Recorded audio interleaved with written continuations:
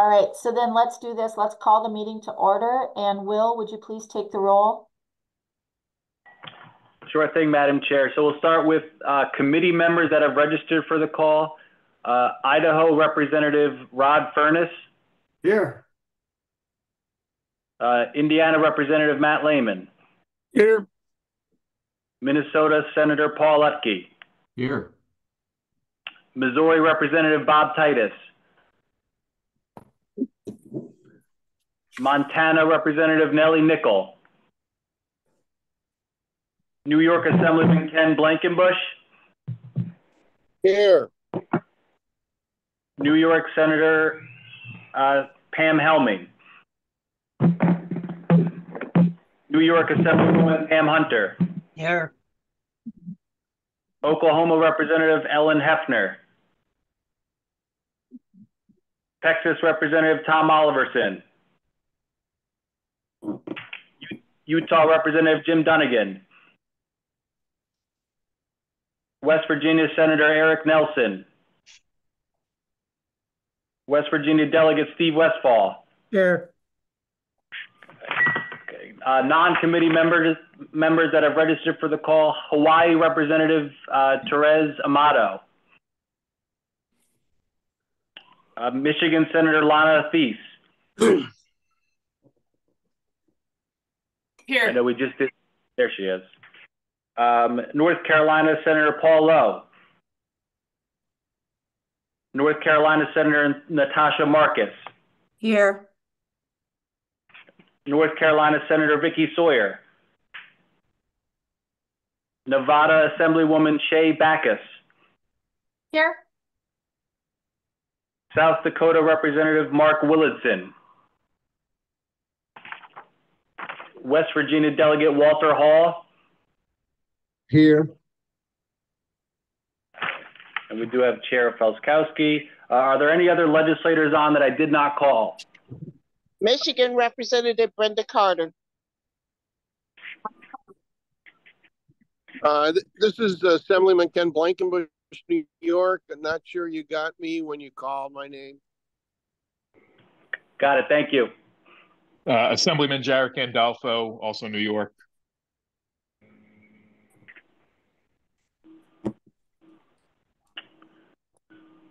Okay, Madam Chair, we'll just need a motion to waive the quorum requirement.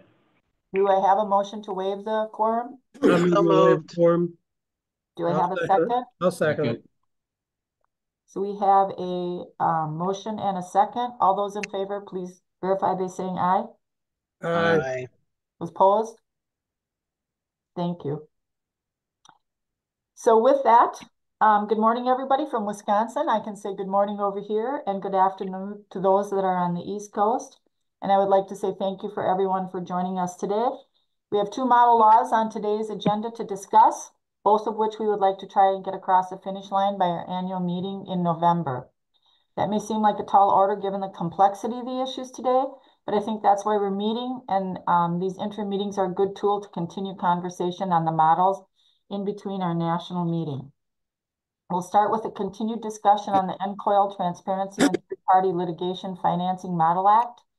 We had a very productive discussion on this model at our spring meeting in Nashville, where we heard several different perspectives on what the best approach is for the model going forward. And I'll first turn things over to the sponsor of this model, Indiana Representative Matt Lehman. Representative Lehman, please go ahead with it. All right, thank you, Madam Chair. Hello, everybody from beautiful Bern, Indiana. It's a beautiful day today, and I'm in my office with all the doors closed, so I don't know if it's still beautiful, but it was earlier. First of all, I want to thank everybody who's reached out. We've had good participation.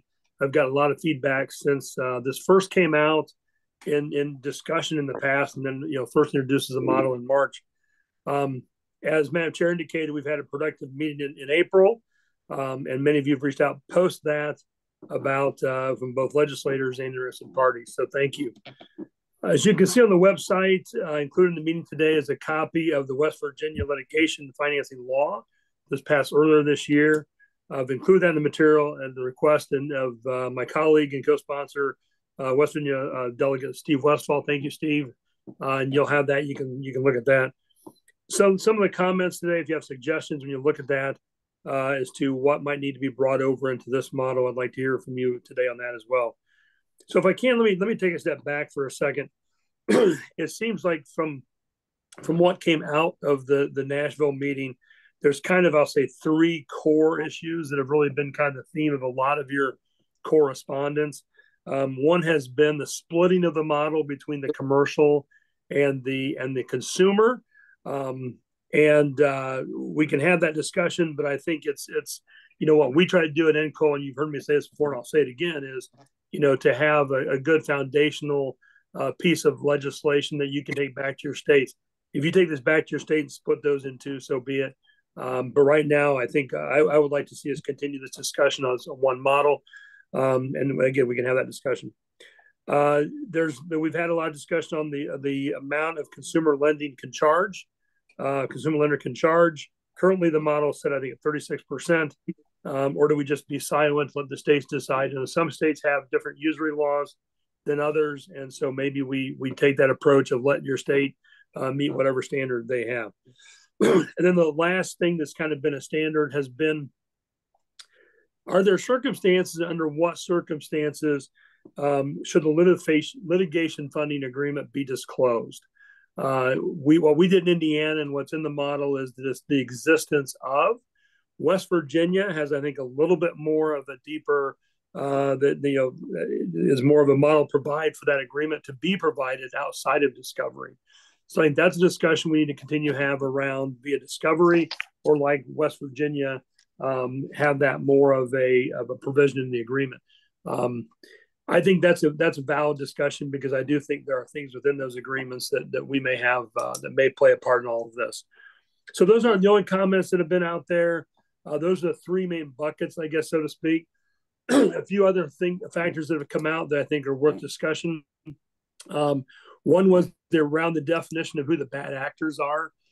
We have their foreign governments that are on the list of bad foreign governments. Should that be expanded to include bad actors individually? We have Russian oligarchs that the federal government says you can't do business with these people, not the entities, not the governments, but the individual people. And there's data out there, resources out there to reference. So maybe we look at expanding this to the bad individuals, not just the bad countries. Montana had some language around capping the amount of the fees funders can collect. So there, maybe that's a different incentive as you're going to put money in, is to know your return on your investment may not be what you think it's going to be. And then just some miscellaneous definition, I think, changes around for some clarity and consistency. I know I got some back from some that just literally went, line by line and commas and, different things. That's all good stuff. You're going to have some scribblers notes that we're going to have to fill out when it's all done. So what I want to hear today from comments really are, if anything, we need to change in the model before we meet again in July. They don't necessarily have to relate to these specific issues I just listed, but I want to hear suggestions and how we can make this model more effective. I feel we all agree that we must address at some level the practice of showing that the potential disruption of this in our balance of scales of justice. I think you're seeing more and more evidence that this is distorting our judicial system, and return on investment should not drive litigation. So I can't stress enough my willingness to hear your comments. And if you've worked with me in the past, I'll listen to everybody. We may not agree, but give me your ideas, and we'll try to find a place we can all land successfully. So continue the conversations. The model law isn't fluid. It needs to be fluid and more collaborative.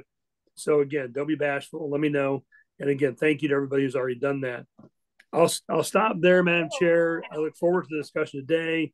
I want to note, I think this is a great opportunity for NCOIL on an issue that's getting a lot of national attention, for NCOIL to take the leadership position and get the states to a place where they have the ability to act on this. And so while it may take another meeting even after July, I really, as Madam Chair said, we do want to get this to a place where we can go back to our respective chambers and get this out into the next session. So with that, I hope we're ready to vote on this thing come November. With that, Madam Chair, I'll turn it back over to you. Thank you, Representative Lehman. Delegate Westphal, would you like to make any remarks as co-sponsor of the model? Well, I think Matt did most of the things I was going to talk about. We did pass this year, but Senate Bill 850, it was bipartisan support. It actually was almost an agreed to bill with the trial lawyers and everybody. It passed the Senate 34 to nothing. It passed the House 89 to 11. They tried to put something in it, and a couple of members of the House voted against it because they couldn't get an amendment in it. But being that, I think West Virginia model is a pretty good model to go with, along with what Indiana has. We got the disclosure in it, who these people are. I like to see part of ours, if not all of ours, West Virginia. The chamber helped a lot. The U.S. Chamber, West Virginia Chamber of Commerce helped a lot with this Model Act. And I think it's a pretty good piece of legislation. So that's pretty much it. Thank you, Madam. Great, thank you, Delegate Westfall. In terms of format, as we move forward here, we're going to open things up to interested parties that would like to speak, and then after that, we'll go to any legislators for questions. First up, we have Jack Kelly. Jack, please go forward. Yes, my apologies for not being on screen. I have a challenge here. I'm in Georgia, Indiana, and bad visual, right? But everything else is beautiful up here. I appreciate the comments by the leader on the foreign money. One of the things I would maybe look at there, Representative, is we could just do the sanction list. That goes directly. I'm going to interrupt you real quick. Could you please tell us who you're representing as you speak? Oh, I apologize. I thought most people knew. I apologize, Madam Chair. My name is Jack Kelly. I'm with the American Legal Finance Association, with the Association of Companies that do consumer funding, not commercial funding. And the provisions that I'm talking about are on the commercial side of the disclosure of foreign money. But if we want to address bad actors, you can just go to the sanction list. The sanction list issued by the Department of Treasury delineates individuals besides delineating countries and enterprises. I think that would, in a major way, address what you're talking about, Representative Lehman, and get to a much broader parameter to get to the individuals. On the consumer side, I've suggested a couple of changes I've discussed with Will and others, which are truly technical, and I don't want to belabor the members of the committee with those type of issues that I think we could work with staff on. This bill, a very similar bill, passed the New York State Senate, sponsored by Senator Cooney, a member of NCOIL, 2 days ago, 62 to nothing. Which addresses the consumer side. It does not address disclosure because, to be very honest, if anybody knows anything about New York, the New York trial bar is extremely challenging to deal with. So the bill that passed is the bill that minus the disclosure items in New York and addresses consumer side of the business. With that, I'll stand down and be happy to answer any questions by the members of the committee. Thank you. Thank you. Again, I should have said this. Any interest party wishing to speak, please feel free to jump right in or use the raise hand. And also, again, please let us know who you're representing. Up next, we have Eric Schuler.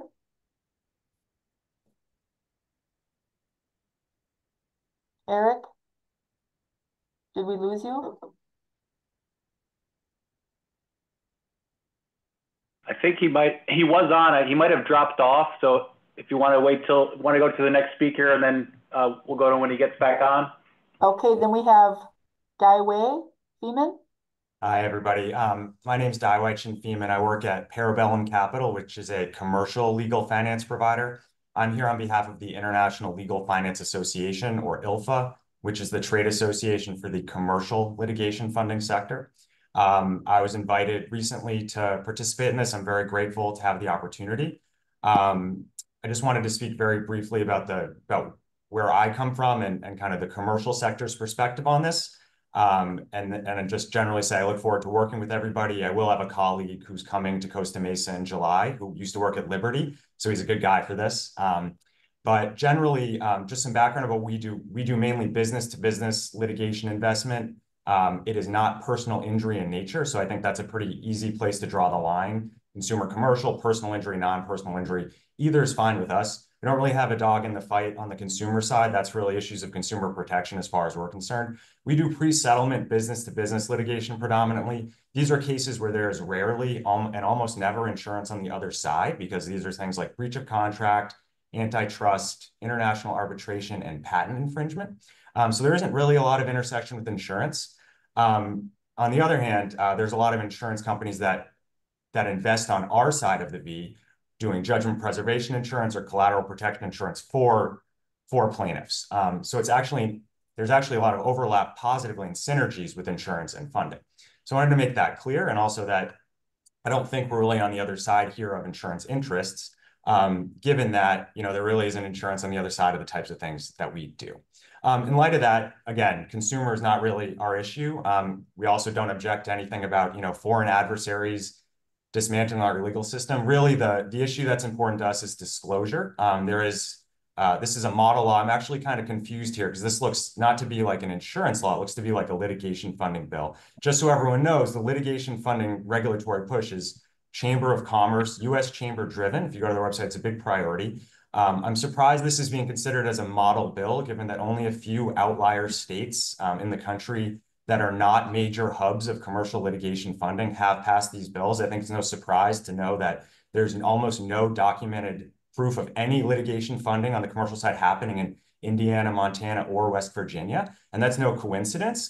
These are states that our industry doesn't particularly have a big interest in, given that there isn't a lot of commercial litigation there, a big ticket stuff that's worth kind of tens, hundreds of millions of dollars.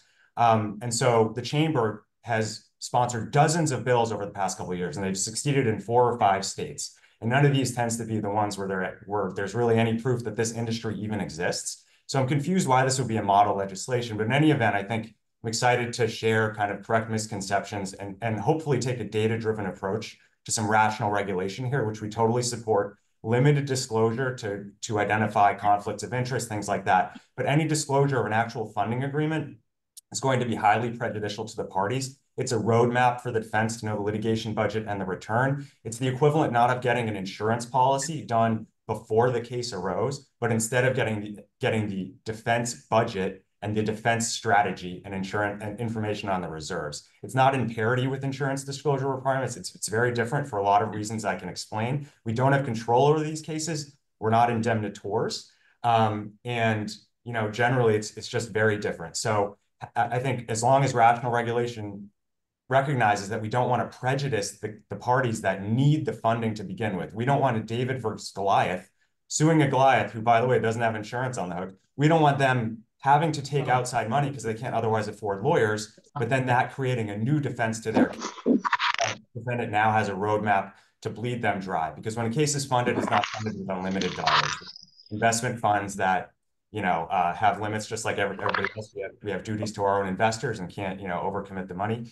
And so anyways, there's just a lot of differences with insurance. And as long as we protect against prejudice, so if there's discovery about a litigation funding agreement, it should be clear that there's nothing prejudicial that's disclosed. All sensitive terms must be able to be redacted, but important things like who the funder is, so there's no conflicts of interest. Statements that the funder is not unduly controlling the litigation. That's all fine, again, as long as there's protections against prejudice. And I look forward to working with everybody towards kind of a reasonable solution here, because I do think there's an opportunity to do something new, not like Indiana or West Virginia, which are outlier states, but things kind of in the middle that recognize this prejudice. It's something that actually the Federal Rules Civil Advisory Committee has been grappling with since 2014. This very issue, sponsored by the Chamber of Commerce. They've done nothing that whole time. And if you read their agenda books, they're not really interested in it, because it's pretty clear that this is a chamber-driven initiative that is only intended to help big business. And in light of that, it's a very partisan issue. But I do think if there's a rational approach that recognizes both sides and the legitimate interests here, then it is a real opportunity. I look forward to working with everybody and answering any questions here or offline.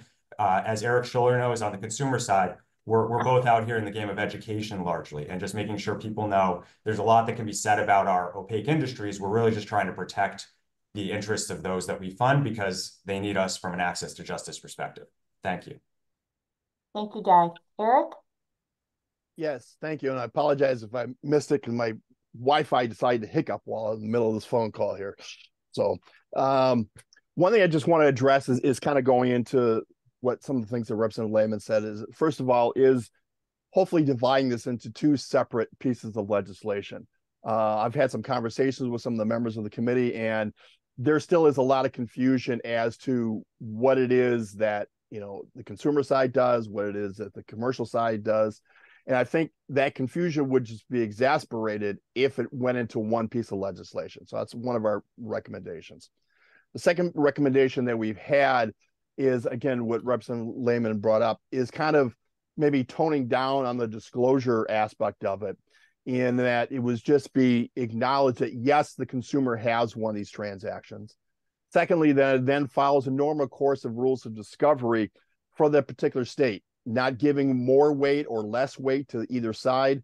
But then finally, in the end, that it's inadmissible against the consumer, because we don't want to have someone being able to go into court and use that piece of information if they had to get some financial assistance to pay their rent or mortgage or keep a roof over their head, to be used against them in the courtroom. And then finally, I've looked at several model bills from NCOIL, and have not seen any in which they limit the profit restrictions of a particular company in it. And I don't know if necessarily that NCOIL wants to kind of go down that route a little bit, limiting the profits of companies and what they can and cannot do. As Representative Lehman has said, and you can look at our website, there have been a variety of different types of legislation passed on this, some with restrictions, some without restrictions. And I think that should be something that should be left up to the individual states to make that determination. We believe in a free market solution, that the market should dictate what that it is, and it should and should not be charged to these things. And then finally, on just a couple of issues to kind of reiterate my initial point of being put into two separate pieces of legislation. One, bills that were highlighted talking about Montana, and also the bill that passed this year on West Virginia, those specifically were on the commercial litigation financing end of things. And by putting it into one piece of legislation, it really, you know, again, muddies the water up as to what can and cannot.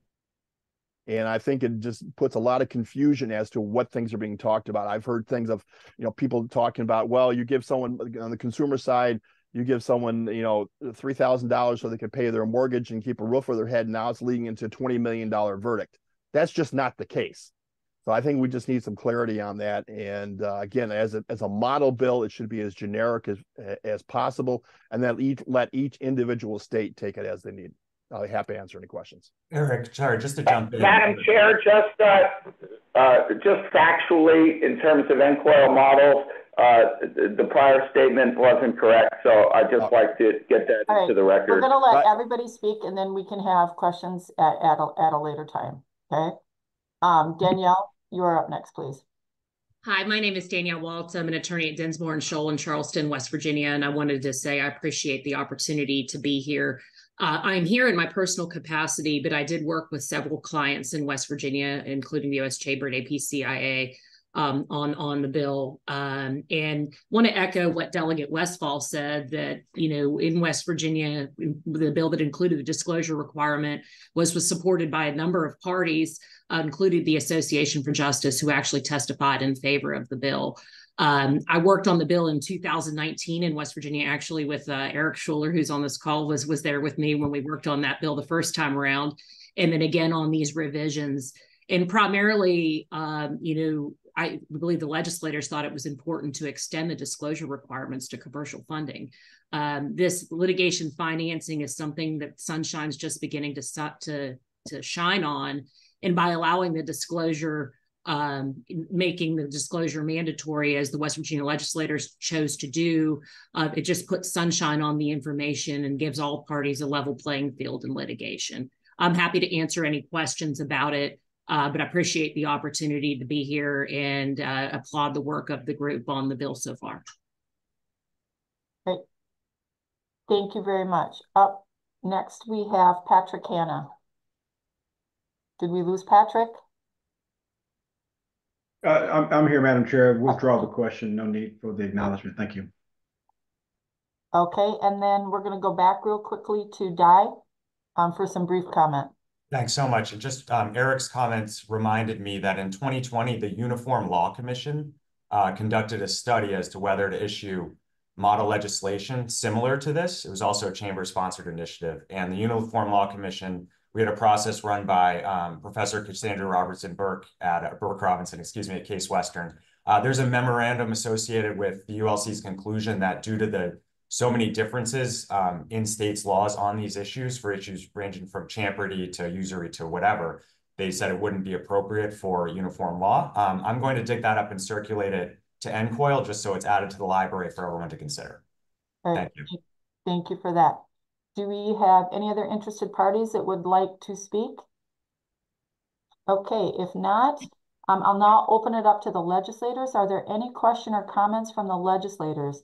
Again, please jump right in or use the raise hand function on Zoom.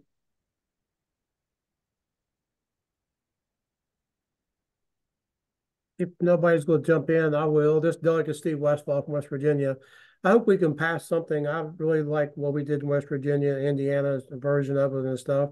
I think the disclosure needs to be a part of it. We were really concerned if any type of suit, who was funding it. And we saw some cases or heard some cases that, you know, there's some countries and stuff and people that we shouldn't be doing business with and shouldn't try to wreak havoc with some businesses in West Virginia. That's why we passed it and passed it pretty overwhelmingly. Hope we can do some amendments and pass some stuff in July and then vote on this in November in Texas if possible. So I hope we can get something done. Thank you, Delegate Westfall. Any other legislators?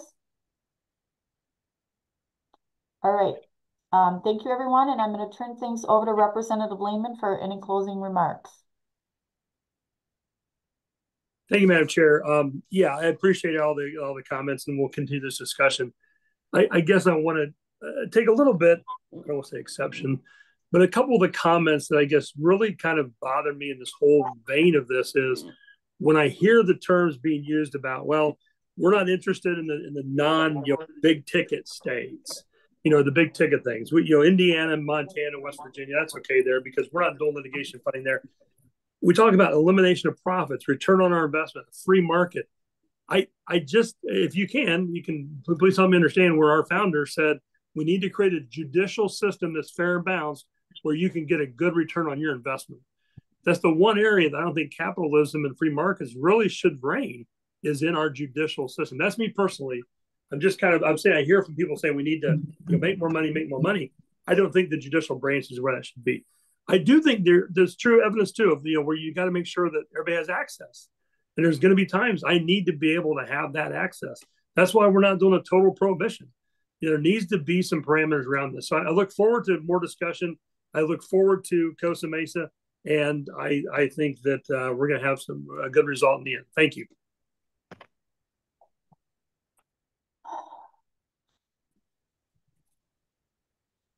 All right, everyone.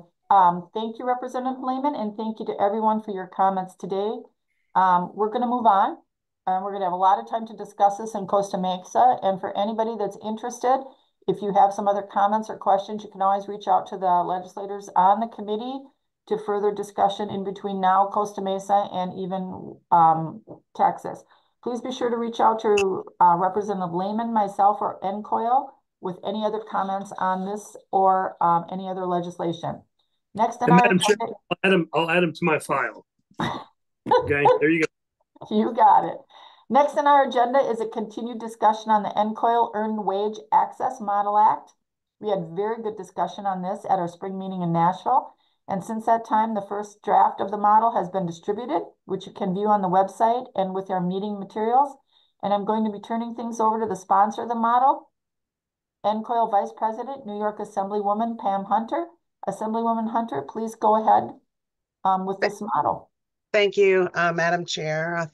Great to see all of you. Apologies for not being able to see you in Nashville in April. I think maybe you had one of our members, but for the rest of us, our budget was not done and we were a couple weeks late, and it was very difficult for us to be able to get away knowing that we need to get the state's budget accomplished. But I'm here with you today and thank everyone who participated in the discussions on this issue since we first introduced it in November.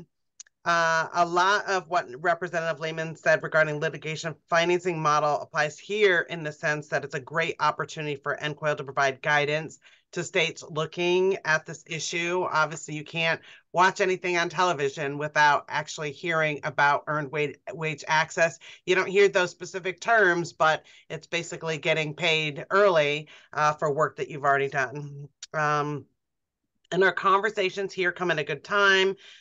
Because when you look at the states that have taken action on this issue and passed legislation, they've taken different approaches. So we can use this model as an opportunity to review and discuss what states have done and what maybe should be included in the model and what shouldn't. Earlier this month, South Carolina became the latest state to pass an earned wage access law, and last month, Kansas did. That brings us to 5 states that have earned wage access laws, so our conversation here is very timely. Turning to the model itself, it essentially mirrors a bill that has been introduced in my home state of New York, but I want to stress that I'm open to suggestions on anything should be changed, and I believe all of you did get red line changes that were forwarded as recommendations from some interested parties. We can use this New York bill as a starting point and do hope that we can get something discussed again at our July meeting and then get something to vote on in November. So I would give this back to you, Madam Chair, for any discussion. Okay, thank you, Assemblywoman Hunter. In terms of format, we'll first hear from Mick Campbell, Commissioner of the Missouri Division of Finance, who has joined us today to provide some remarks on Missouri's experience with its earned wage access law. Commissioner Campbell, please go ahead. Yeah, thank you very much. And Senators, Representatives, it's very nice to join you all today. Just for a little background on Missouri Division of Finance, we're responsible for the oversight of 194 state charter banks with about 190 billion in assets, as well as almost 2,500 non-depository licensees. EWA was first introduced last year during our 2023 session, was passed into law as part of a larger omnibus bill. And in Missouri, we have a 5-month session each year from January to May. And for a new concept like this to be introduced and then passed in its first year is pretty rare. So most things, 2 to 3 years for something like this to get done. And, admittedly, we really didn't have, as a regulator, didn't know a ton about EWA at the start of that session last year and didn't have the benefit of several sessions to kind of get acclimated to this new concept. But certainly, discussions both, before and during session, and then after passage with industry, both association groups and individual companies, as well as the sponsors, really helped us kind of gain a comfort level with this EWA space. It was enacted, so it went into effect August 28th of last year. So we had a short period of time from passage in May to enactment, but we did have a license application that went live to industry a couple weeks before August 28th. And I think a lot of the questions we had from industry kind of going in to enactment, once it was enacted is, just kind of the timing of things. We're going to do rulemaking or not. Would rulemaking delay implementation, hamper reliability to move forward, with the enacted language? And we really felt like the language that was passed in Missouri, which obviously was an industry initiative, was, pretty straightforward. And the way we like to do rulemaking is to kind of give a new concept like this a couple of years to kind of season, so we know better where, clarity may be needed by reg. But we did start accepting those applications, as I said, right before enactment date. And within about, I think, the first 2 weeks or so, we had 10 licensees, and right now we have 29. So I think about this time we anticipated maybe having 15 or 20 licensees, but we have a few more than that. But this isn't, all in all, I mean, this isn't like some huge kind of crush, of hundreds or thousands of applications. There's just not that many players in this space. Really not any pain points that I could point to for Missouri in our experience so far. Like I said, industry was, communicated very well. Their representation in Missouri, we have a very good relationship with and communicate and very transparent with. So I think that really helped the process, both for industry, the legislature, and, for us too, as the regulator that was going to be taking this on. But I did want to maybe point out a few things for you all to kind of maybe be on your radar for, peers of mine in your state, questions they may ask or things that may come up as part of the process as this Model Act starts to be introduced in more places. But like, I think going back to what I mentioned earlier, just kind of lack of awareness and understanding. We didn't really know much about it, but we have a pretty open mind here. Not all of my peers may be as open-minded about this, kind of new type of product or service that they don't know a ton about. So I think, education is very key. And, I think the Model Act itself, I think the legislation and oversight is, it's beneficial to both citizens and industry. So I think trying to tie that in could help make you successful. I know a lot of my peers will get hung up on whether these are loans or not, and most will be adamant that they are. I'm really indifferent on the topic. I mean, now that we've had a chance to kind of learn more about the industry, I'm more inclined to believe that they really technically aren't loans, especially for the employer-directed product. But that'll probably be a question and maybe a sticking point for a lot of state regulators. Also, assessment of fees and charges and whether those are limited or not, especially for states that have usury rate caps for lending already. I mean, I've had a chance to go over the Model Act. I do think that a lot of the concerns I just mentioned have been addressed in the Model Act compared to maybe what was passed in our state back in 2023, which should make it more palatable to a wider range of state regulators, in my opinion. As I mentioned, only 30 licensees so far, so budget FTE concerns or burden to me is very minimal, and we've easily been able to kind of include this in our regular capacity for non-depository oversight. We've had no complaints on EWA, both before licensing was required and after licensing was required. So we've not had to conduct any investigations or haven't got to the point of having to conduct regular exams either. So a couple other real quickly technical situations that might come up is, when is a license actually required? I think we would like to have some kind of de minimis, like, and this goes employer direct, where, they have 1,000 employees in one state, but they have 2 or 3 remote employees in a couple other states. If they're doing an employer directed product, does that EWA provider have to be licensed in those 2 states where they just have 1 employee? I think the way that the Model Act reads, as well as what was enacted in Missouri, the answer to that is yes. But I think it would do both regulators and industry a lot of, it helped them out quite a bit if there was some, and I don't know what the number is, 5 transactions, 10 transactions a year, or clients, or 100. I don't know what the number should be, but maybe some type of de minimis would be very helpful. And then you may see some state regulators that want to push for bonding requirements in this space.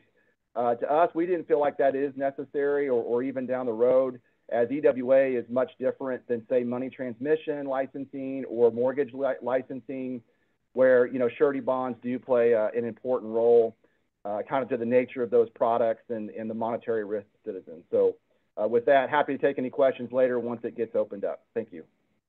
Madam Chair, if I may interrupt just for a moment, I'd just like to extend, as Vice President of NCOIL, to Commissioner Campbell. Thank you for being here with us today. It's very rare when we have these interim committee meetings that we do get commissioners from different states and participant regulators to join us. So we really appreciate you being here today. Thank you so very much. Thank you, Madam Chair. My pleasure. Thank you. Absolutely. And again, thank you, Commissioner. Let's now hear from other interested parties. Please feel free to jump right in or use the raise your hand function on Zoom, and you will be recognized. And please also remember to state who you are representing. Ben, please go ahead. So much, Madam Chair, Chair Hunter, Commissioner Campbell. Thanks, everybody. I think this is now the 3rd time I've had the opportunity to speak to you. So again, thanks so much for everybody's time. We think this is a great effort. We want to work with everybody. Ben, please tell us who you represent. Oh, sorry. Ben LaRocca with Earnin. We submitted some suggested red lines to the bill that we believe make it a little bit more applicable across states, and a little bit more applicable for our businesses to be able to continue to operate. So just want to say thanks for this thanks for the process. We want to participate as it goes forward, and I look forward to working with the legislators. Happy to answer any questions about the specifics of the red lines as the process goes forward. Thanks. All right, thanks, Ben. And then we have New Economy Project. Hi there, it's Andy Morrison. I'm the Associate Director at New Economy Project. And it's great to see you, Chair Hunter. Appreciate all the work we get to do together in New York. Um, just wanted to weigh in about our position on earned wage access. We represent, groups across the state. We've been doing fair lending work in New York for many, many, many years. And just want to point out that, from our perspective, EWA, particularly with the B2C model that's exemplified by companies like Earnin and others, is not a new concept. It's a very old concept known as usurious lending. And we think that most problematically with any model legislation and bills that have been advanced in New York are provisions that exempt these products from our usury law. In New York, we're one of, I think, 17 states that have really strong usury laws that have effectively barred payday lending, which extracts massive wealth from Black and brown neighborhoods in particular. And we don't want to see that EWA products circumvent that really strong protection so that they can charge usurious rates that extract money from those communities. So just wanted to share that. That's most fundamentally our issue, that these products are, if they want to operate, they got to do it under the usury law. All right, thank you. Up next, Penny. Hi, my name is Penny Lee, President and CEO of the Financial Technology Association, a fintech trade association representing the fintech industry, of which includes the earned wage access products and companies. And just want to say thank you to the Vice President Hunter, Chair Hunter, having had the pleasure of testifying in front of your committee in New York. Appreciate all your effort and your leadership and your work on this bill.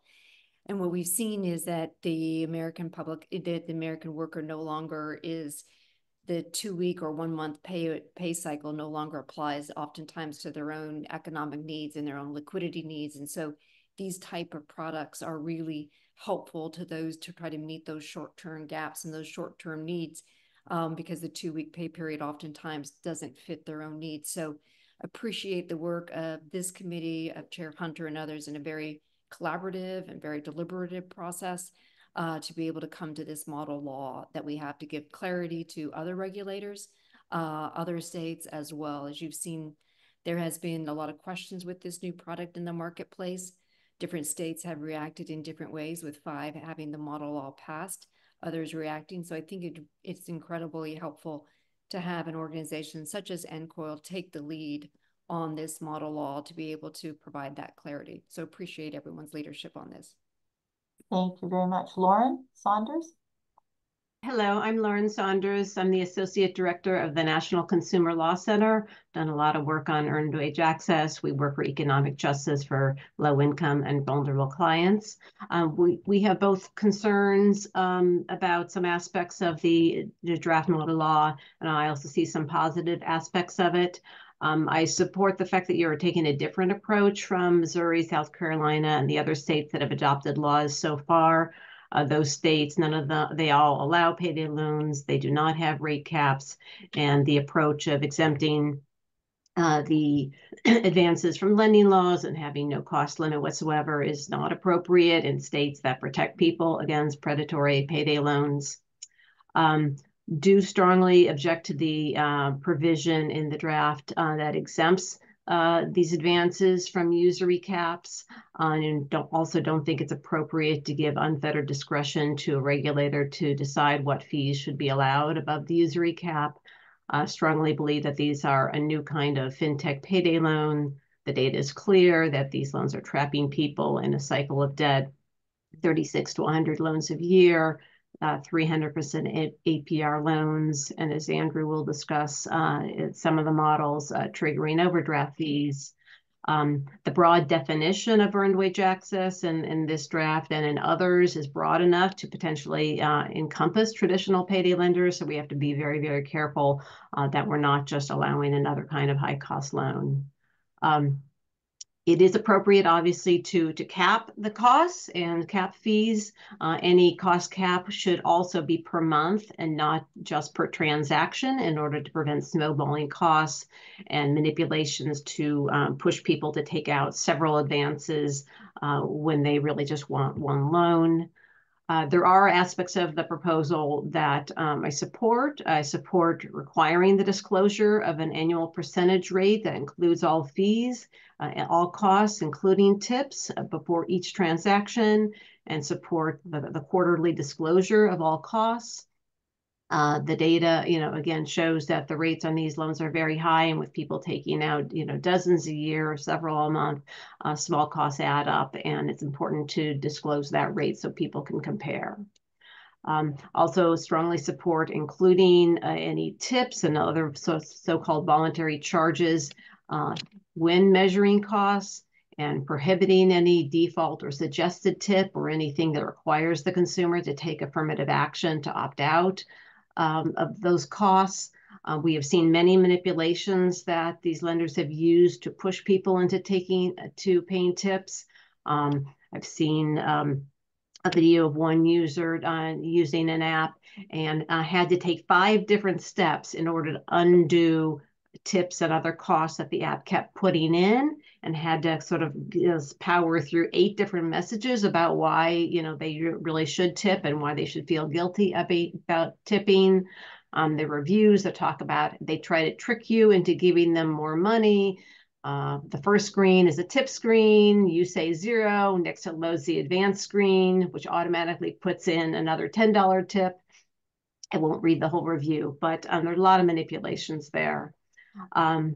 Again, strongly oppose exemption from usury caps, but support addressing all these manipulations. Make sure you include expedite fees too, and focus on all costs that are received by the lender, whether or not they are so-called charged, to avoid manipulations there.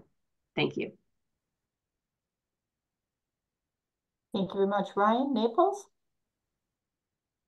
Hi, how are you? So, yeah, I represent Daily Pay. We're a business-to-business earned wage access company. So we sign contracts with businesses, and then we take 4 to 6 weeks to integrate with their payroll and their time and attendance systems. And then everyone who works for these companies are able to download these apps, download our app. We get about 36% of people downloading the app. There's about 50% of people just watch to see how much they make, because we pull data 4 times a day, so people are able to see how much they make throughout the day and throughout the payroll period. The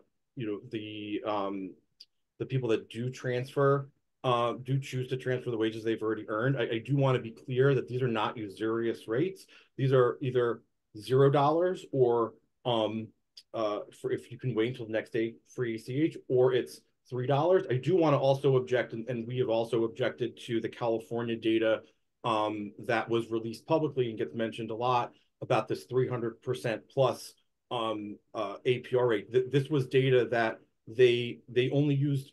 There are 20 business-to-business companies like mine. They are far fewer direct-to-consumer companies, and California used 3 companies that asked for tips.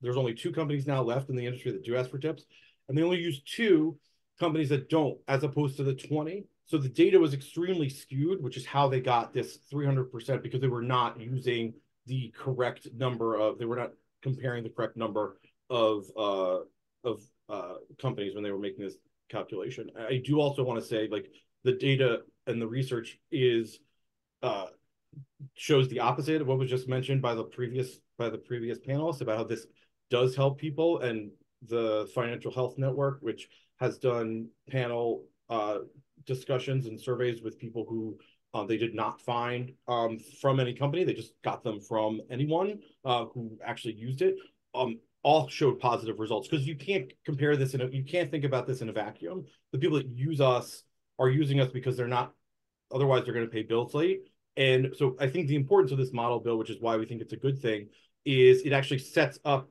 criteria for disclosures around tips. Right now, there are none. So it's actually strong, helpful disclosures. There's also an important, strong mechanism to continue to control the cost. Because look, there are no loans in the country where they're either free or $3. There are no loans in the country where you can not pay it back, and there are no there are no recourse, and there is no negative consequences. Keeping that as the standard for the industry going forward is also really important, we think. So that's why I think it's a good idea for this model bill to be considered and appreciated. And hello to all my friends who I see on the Zoom. We haven't been together in a while. So, and I do also want to mention, in South Carolina, every single Democrat voted for this bill in both houses. I think there are 2 people who voted against the bill in the state Senate who were Republicans. So this is an issue that only gets codified. These are laws and regulations that get codified into law after a great deal of discussion and education. No one is rushing to codify industry best practices. We want to make sure everyone understands like what this is and why it exists and why it helps people. So we're not trying to rush. We appreciate the conversation. And I will stop talking now. Happy Friday, everyone. All right, up next, Andrew Kushner. Yes, good morning or good afternoon. Thank you for having me. I'm Andrew Kushner at the Center for Responsible Lending. We're a nonprofit, nonpartisan advocacy and research organization that work predominantly on predatory lending issues. I second everything that Lauren Saunders said, but I'm also going to add just a little bit on an issue specifically about direct-to-consumer EWA products and debiting of users' bank accounts. So if you look at Section 8B4 of the model law, it gives to the state regulator the authority to promulgate rules around the debiting of users' bank accounts. I'm going to address that. So just to give a little bit of context, I believe my colleague Monica talked about this in depth at the NCOIL meeting in Nashville, but we recently at CRL did a study based on actual transaction data that we received through another nonprofit that looked at overdraft incidents by EWA users, and it actually found that specifically direct-to-consumer EWA users, it actually found that on average, users' incidents of overdraft increased 56% once they started using the product. And so that's part of the context here. Our position is that it doesn't make sense for any law to exclude these products from state usury caps, but it especially doesn't make sense as applied to direct-to-consumer products. I put in the chat the study, by the way. But if the committee is going to go down that road, then we would say it absolutely makes sense to have in the law specific restrictions around the debiting of users' bank accounts, and that companies be allowed to attempt to collect a single time. If it's unsuccessful in collecting, they're not able to represent that transaction. That makes sense to protect users from overdraft fees that can flow from using these advanced products. And it also is perfectly consistent with industry's narrative that they're not offering loans, that there's not an obligation to repay these products, right? If they're not loans, if there's not an obligation to repay them, if they've tried one time to get payment from a user's bank account and that's not successful, that should be the end of it. If they're not offering loans where there's an obligation to repay. So happy to take questions on that, and I thank everyone for their time. Next up, we have Molly Jones. My name is Molly Jones. I am the head of public policy at PayActive. Thank you all so much for the time. I know this is a new topic for a lot of people, and it's really nuanced, as I'm sure you're hearing today. We are an employer integrated provider, so we have a contractual relationship with the employer. We integrate directly into the time and attendance payroll system, and we make an accessible balance based on those verified earned wages. So again, it's using earned wages that someone has earned, and it's not a lending product. I find this can be a very a philosophical issue for people. Some people think that the biweekly pay cycle is this sort of sacred forced savings device for consumers, and that anything you access before payday must then be a loan. That's not the modern world that we're living in with the technology that we have today. And it's certainly not the reality for workers living paycheck to paycheck when, you don't need a forced savings device every 2 weeks. You need to access money that you have earned. You want to pick up a shift at work and be paid immediately afterwards so you can pay a bill, things like that. And this is a really highly valued service for employees. The fees are only voluntary, and such an APR calculation is not appropriate. There's a handful of very serious issues with the data that has been cited. I'm happy to talk offline further with anyone interested in digging into that. I'll spare the rest of you because it is pretty wonky. And there's been some statements made that are simply not accurate with how the EWA industry operates. And I think it's certainly fair for all of us to have, appropriate scrutiny of this sector and to wonder how to regulate it. And I think let's take those concerns and put them into the regulation. I heard some things that were cited, and those are actually consumer protections that are added into this bill. So I think let's think about the consumer protections here. And I think it's a very high standard model that you're considering. Thank you.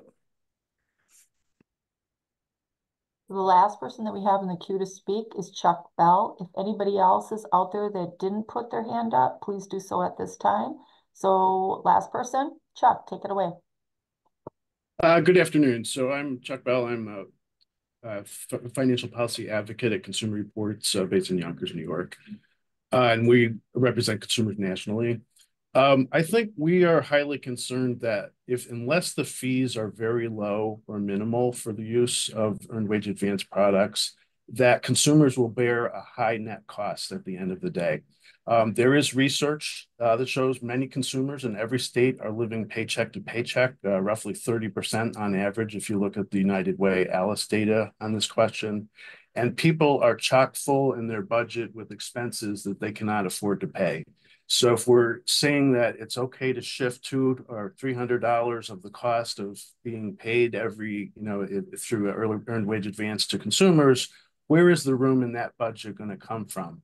And the California data that we have does take account of the fact that these are very short-term loans, and that when you include the fees in that, they do have very high equivalent APR rates for many of the products. We're a little more comfortable with the employer integrated model where there's actually access to the wage data. But I want to also point out, we're letting employers off the hook. I mean, there's nothing stopping employers from giving people early pay at no cost to them. And that would be a better model than legalizing fintech payday loans and making it sort of a Wild West environment. We're concerned in New York that if you start allowing exceptions to the banking laws, other companies are going to come in and lobby for the same holiday from regulation. And historically, it's been very difficult to keep out the high-cost usurious payday lenders. And for any non-authorizing state, they basically have the same problem, except they have those products are already legal.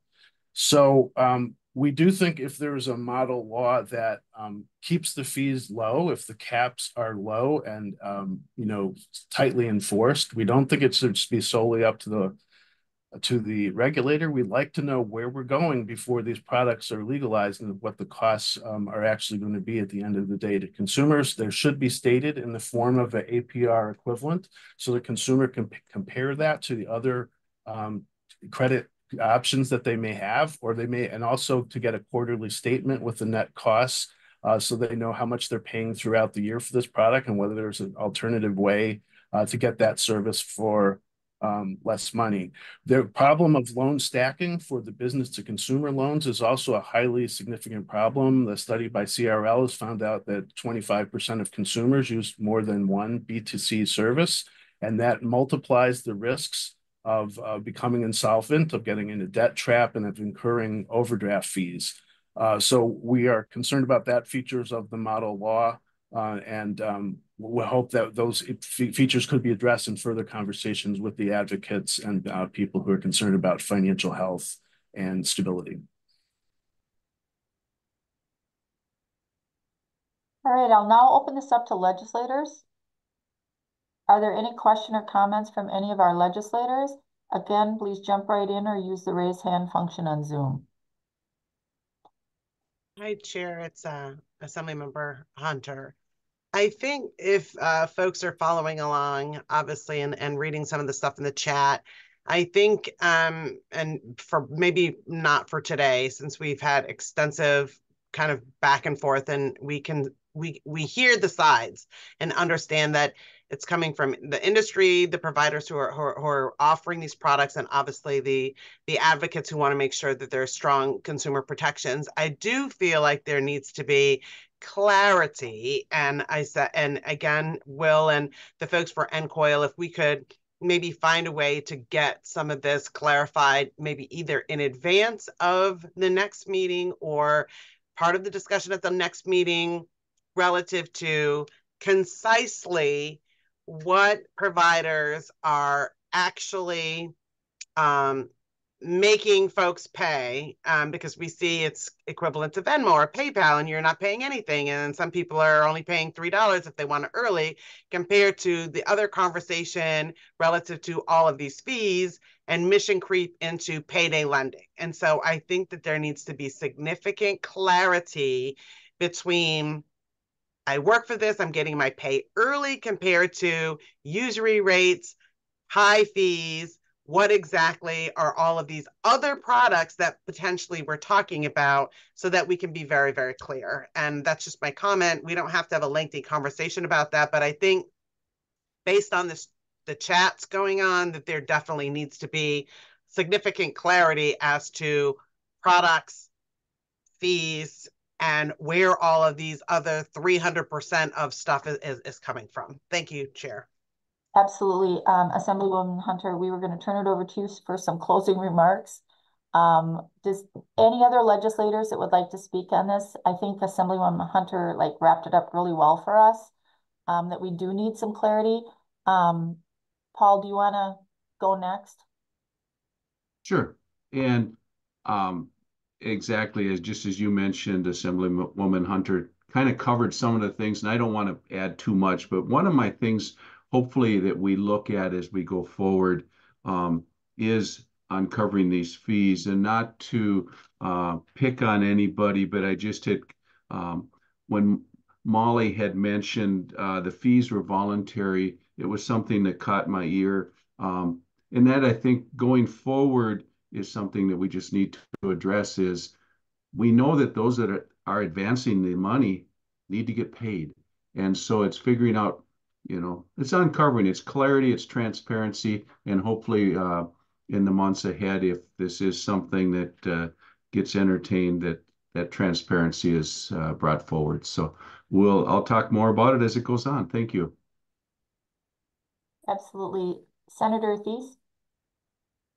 Hi there. Thank you very much. I just, as someone who has had to make use of these things back in a prior life, man, you need to be careful about how much you're protecting somebody away from their ability to actually have these products. If you make the products impossible to provide, then they're not going to have access to them. And so it's great that you've protected them, but then they really do have the overdraft fees. They really can't purchase their groceries that they needed to purchase for their kids. People get themselves in a bind, and they're a risky person to lend to. They may not have the credit cards because they have bad credit. They may not have access to bank accounts because they might not be banked at all.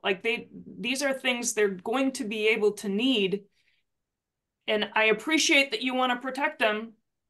Financial literacy is absolutely essential in this space. Full transparency is essential in this space, but don't suggest legislating away from these products being available to people who need them. Thanks. Assemblywoman Hunter, do you want to wrap it up with some final comments? Sure. Thank you. I think I said this in the comment that we had at our annual meeting last year when we first introduced this, and these products wouldn't be available if people didn't need them. Obviously, that there is a significant, whether it's wage gap, under wages, high inflation, many different factors that are creating a scenario where people are enticed to, to be able to need these products. And yes, financial education is definitely important. And, it's hard to make a dollar out of 15 cents. that was in a song, and it makes perfect sense. So I'm just looking forward to any additional recommendations. I collaborative, love to be able to have chats and how we can make this, strong model. And then you take it back to your state and make it work for what works for you. New York is a financial kind of capital around the globe. And I think, we want to make sure that we have super strong consumer protections, but it doesn't escape me that we're having this conversation because people are desperately in need, and these products are out there, and we don't want bad actors. We don't want people to prey on people who are obviously poor and need these kind of services. We just want to make sure that they're protected and okay. So I definitely look forward to any additional amendments that you have. Please send them NCOIL's way, and we'll walk through them and look forward to kind of dicing out a little more clarity at our meeting in California in July. So thank you, Madam Chair. So thank you, Assemblywoman Hunter, and thank you to everybody for your participation and comments today. Please be sure to reach out to Assemblywoman Hunter, myself, or NCOIL to the staff with any question or comments on this model or the previous model that we talked about today. And then, does anyone have any other business that they would like to raise today before our meeting in Costa Mesa? Any other business that we would like to talk about? Okay, with that, I'd just like to remind everyone that registration for the summer meeting is now open. And if you want to get registered and then get your hotel, things are going to be going pretty quick. And please be sure to register and book as soon as you can. The block's going to run out. And with that, hearing no other further business, I'll entertain a motion to adjourn. So moved. Thank you. Second. Thank you. And then a voice vote. All in favor of adjournment, please say aye. Aye. Aye. Opposed? Everyone have a great weekend. Thank you for coming on today. Thanks, Madam Chair. Everyone have a great weekend. You bet. Bye-bye.